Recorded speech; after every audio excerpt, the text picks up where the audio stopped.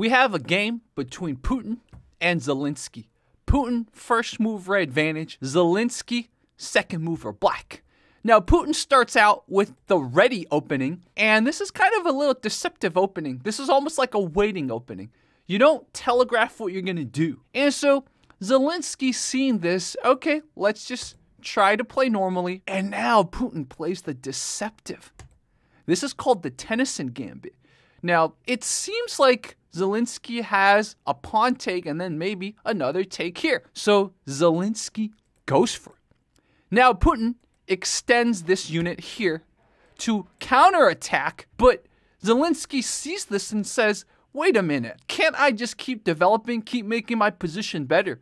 So Zelensky goes here. This knight protects the pawn. Now if he captures, he'll capture back, and now Zelensky has a piece deployed. Putin then seems to deploy another unit out of nowhere here.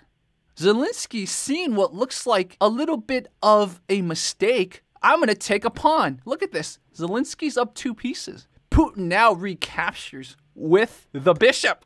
For those of you who know a little bit about chess, you probably can see something deceptive. Look at this. The queens are x-raying each other. Zelensky now very, very tired of this unit in his land counterattacks. But this is the ultimate mistake. If he didn't go here, he would have 2 pawns protecting this crucial square where this bishop is planning to go eventually. Because of that, Putin sacrifices another unit here. It's undefended. The king has no option but to attack and capture him. Because if he doesn't, then either a queen here or a rook gets taken by this knight. So Zelensky takes the knight. And now Putin decides, because he can afford it, to sacrifice another piece here. And here is where the trap is set.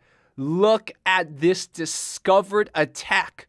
Because the king is in check, Zelensky has to deal with this. If Zelensky moves here or moves here, he loses the queen anyway, so he might as well capture.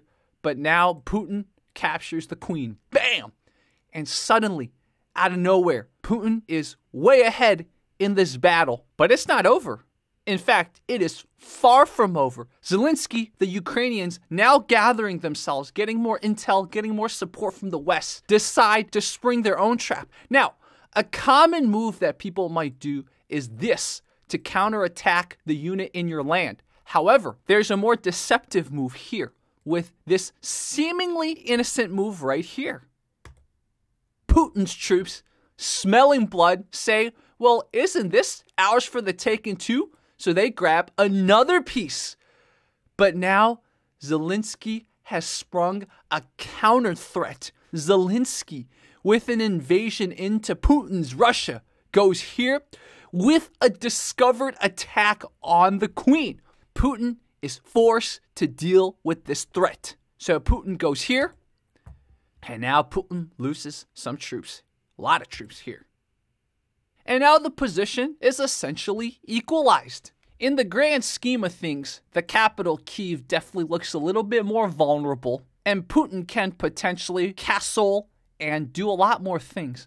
But still, from the engine analysis, the position is pretty equal. So I'm going to stop the match here. A lot can happen still. As chess players, you guys let me know, how would you continue this game? For everyone else, whether you're into chess or not, hope you enjoy my chess channel. Sometimes it's good to think about chess from other analogies. It helps you process certain things. So I hope we have peace, and I hope everyone learns to get along. If you have to have conflict, do it over chess, please. A physical chessboard. All right, guys. Talk to you soon. A lot more to come.